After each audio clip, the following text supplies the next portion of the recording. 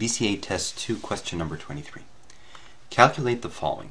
Something over 2 plus 3 over 4 plus 5 equals 1 plus 2 over 3 plus 4.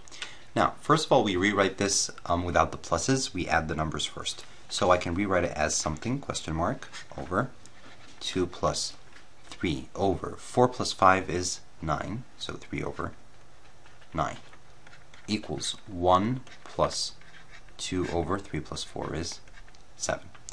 Now, 3 over 9 can be simplified. 3 divided by 3 is 1. 9 divided by 3 is 3. So you basically have something over 2 plus 1/3. As we said before, always change added fractions or mixed numbers into improper fractions. So 2 plus 1/3 is the same as saying 2 and 1/3.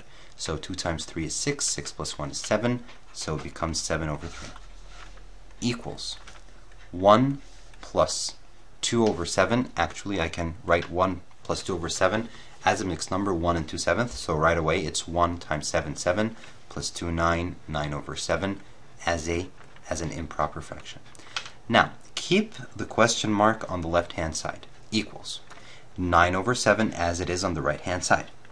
Now I want to move the 7 over 3 from here and bring it to the right-hand side of the equation. When we move a fraction, remember every numerator becomes a denominator and vice versa. But that is if the fraction was itself multiplied by a denominator, if it was on top, next to the question mark. But here, 7 over 3 as one whole fraction, as one whole thing, is considered a denominator. So it goes to the right-hand side multiplied. So it's like saying question mark divided by x. It goes to the other side as times x. So 7 over 3 is my x that I'm talking about. So it goes up as 7 over 3, not 3 over 7. We don't take the reciprocal this time because we are taking the whole fraction as it is to the other side of the equation. Now here 7 and 7 are going to cancel out. 3 divided by 3 is 1.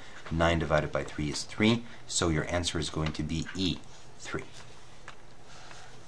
Okay, now let's move on to another question from BCA Test 4, question number 35. Which of the following is equal to the square root of 1%? Now remember, percent means over 100. So 1% is 1 over 100. So the square root of 1% is the same as saying the square root of 1 over 100. Now remember, when we have a fraction, two numbers divided by each other, or two numbers multiplied by each other under a square root, we can rewrite this as two square roots multiplied or divided by each other depending on what is under the original square root. So the square root of 1 over 100 is the same as the square root of 1 over the square root of 100. Square root of 1 is 1, square root of 100 is 10. Okay, because they're all positive answers, so we're not going to take the negative answer to the square root. So it's just 1/10. Now, if you look at the answer choices, all the answer choices are in percent themselves. So you need to ask yourself, what is 1 over 10? 1 over 10 is 10%. How do we know? If you want to find 1 over 10 in percents, what do we do? Remember, we multiply up and down by something to give me something over 100, because that's percent. So if you multiply by 10, 10 times 10 gives you 100. So I multiply up here by 10, 1 times 10 gives me 10. So 10 over 100 means 10%. So the answer will be D.